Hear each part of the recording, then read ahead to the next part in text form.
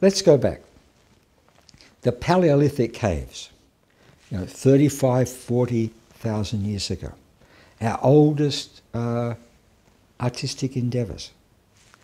And there's been a lot of controversy about what these caves, what went on in these caves, where they have these paintings, particularly of animals, but other as well. And initially we thought they were there for hunting, but the animals they're supposed to be hunting aren't there. It wasn't to encourage hunting. But these we now discover are where the medicine men of the day, the shaman, I think really Shay women, performed healing.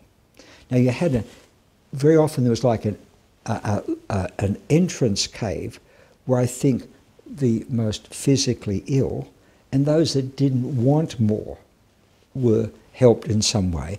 But then the others went on this odyssey, sometimes a very long, dark, very unpleasant, almost frightening odyssey into the inner cave.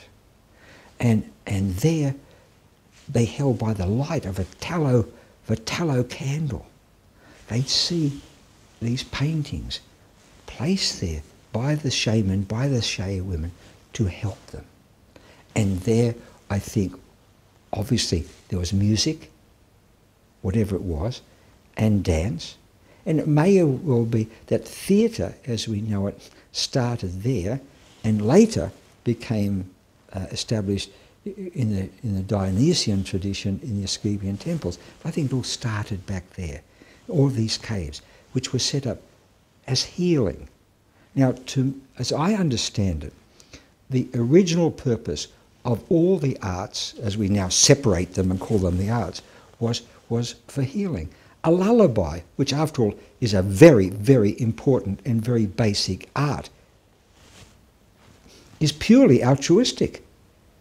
And so should be the paintings, the dance. It's all altruistic, and it goes way, way back.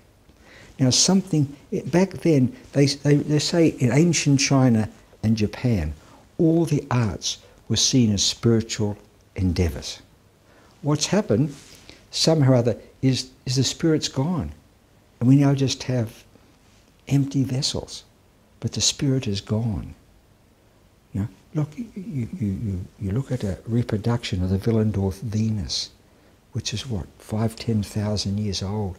You say, with what love was that relic made, that image of the mother of all? And everyone who looked at it, everyone who held it, was closer to being healed, have their life energy raised as a result of it. That's what it was supposed to be.